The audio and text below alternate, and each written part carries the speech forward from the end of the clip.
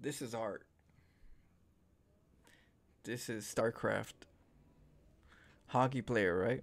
You see a hockey player. You have my curiosity, The hockey player and I is the have your finish attention. line. The hockey player is the finish line. But what do you see behind that hockey player? What creates that hockey player? What made you see that hockey player? Well, it's all these little dots. And what do those dots signify in StarCraft? Those dots signify your wins and your losses. And you're going to have a lot of them. A lot of wins and losses. But at the end of the day, from all the wins and losses, some of them are going to be misses, some of them are going to be successes. But if you don't look at each dot as something that's going to like impact you stress wise, if you look at the bigger picture, you realize that the dot is not that important in regards to worrying about because there's a lot of dots that you're gonna need to add that are gonna matter in the long run, and all those dots are accumulating into you getting better and designing what your art is gonna be. So if you understand there's gonna be a lot of dots that you need to do to even develop your art, then one loss is not going to be something that you need to be emotional about because that one loss is like you're not looking at the bigger picture. You're looking at the dot, and there's many dots that you have to understand and learn, and so by looking at one every dot and taking it to heart egotistically, like it's driving you're not seeing how to have fun without that stress. And the way you have fun is to learn and enjoy your successes as you're learning, you're developing. You're going to win, you're going to lose, but as you keep going, you're getting better and you're going to create your own art. So that's how my games are. My games are a lot of dots, and all those dots eventually are going to create some art. But I have to start somewhere.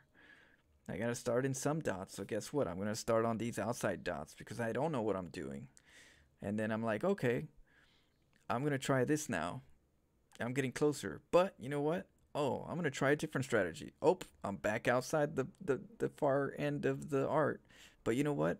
I'm working on that one and I'm getting closer and closer to what I need to do. And these are the areas that I know how to do it with. But then all of a sudden I change it up again. And so now I'm over here again.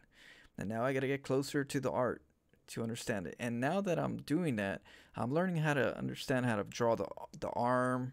I learn how to understand how to draw the leg and the other leg and the head, and every part's different because your strategies are different locations. So when they get closer to the base, it's slightly creating a different approach to the drawing. When somebody plays when somebody plays like a standard meta, most of the time when they're learning a set of meta, they're learning it from one area all the way to one section of the art. You're only learning this part, right? So this part is the only thing you learn, and that's the only thing you do over and over again, over and over again, over and over again. And you're like, okay, well, I'm kind of getting bored. Well, you got the rest of the art to do. You just only kept yourself in one area. And if you learn how to like open up a little bit, you can start learning how the rest of the art works, and you can enjoy that there because there's so much to learn. You don't have to be overwhelmed because you know how difficult it is. You know how much work you have to do to really create an art. If you stay in one area, that's not going to help you develop the overall understanding of your art. That's only going to get you your MMR.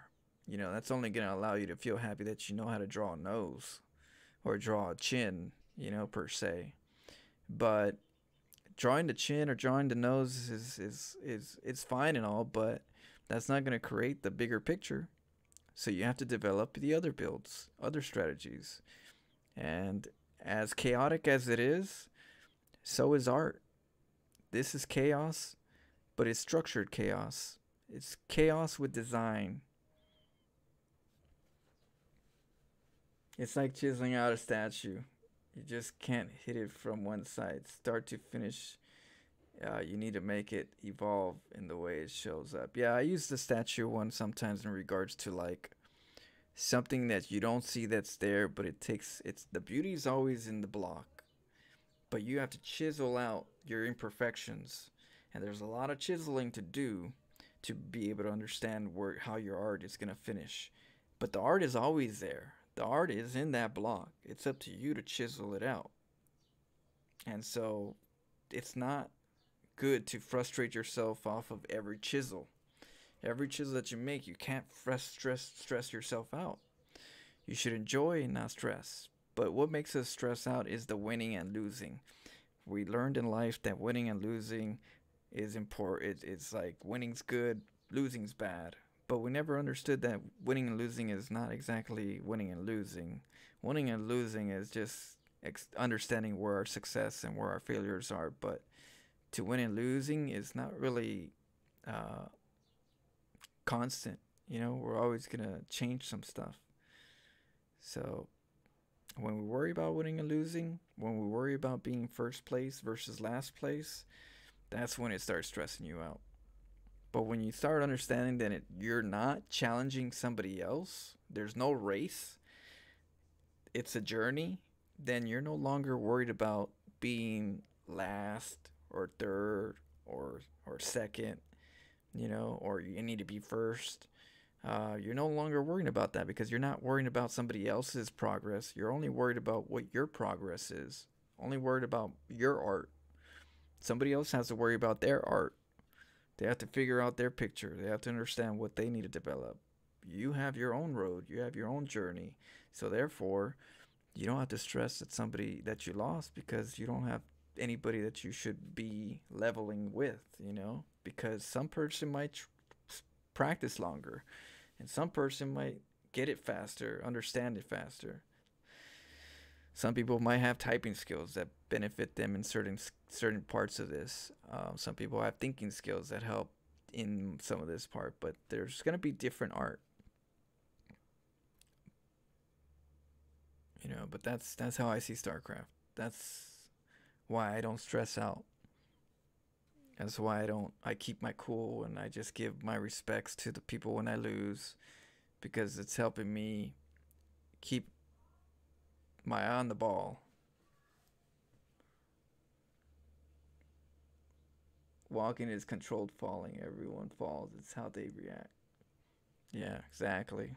And it's all in your head.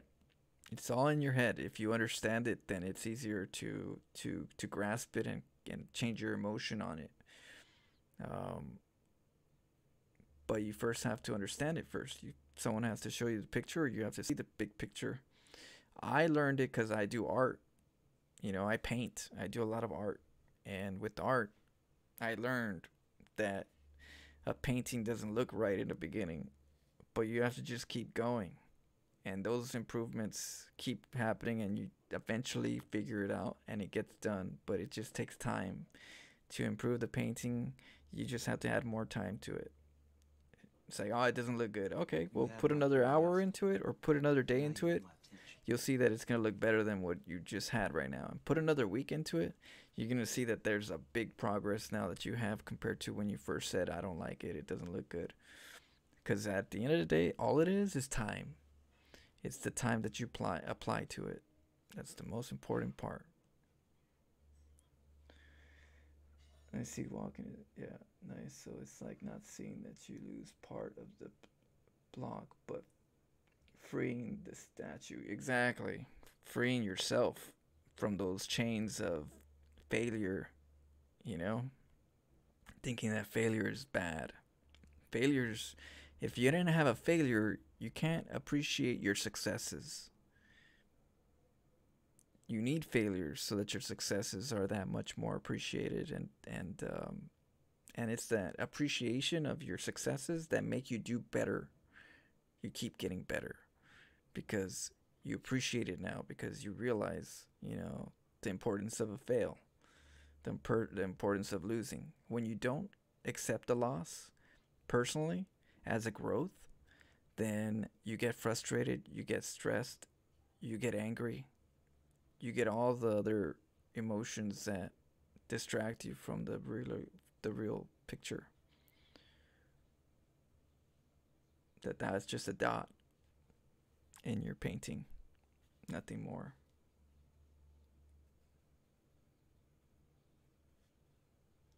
Yeah. Take your silver tongue elsewhere, sir. Laurencio, you filthy sewer mermaid, Mr. Hanky, steaming piece of shit. I love you and hate you at the same time. Oh, you glorious game-breaking mother trucker.